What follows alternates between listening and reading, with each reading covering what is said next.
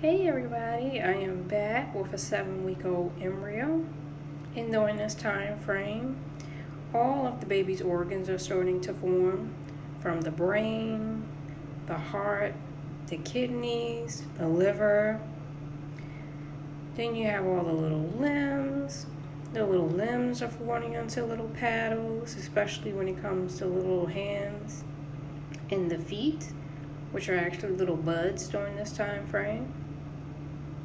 And then there's also the umbilical cord, which helps the baby to eat and also helps the baby to alleviate wastes and stuff out of the body.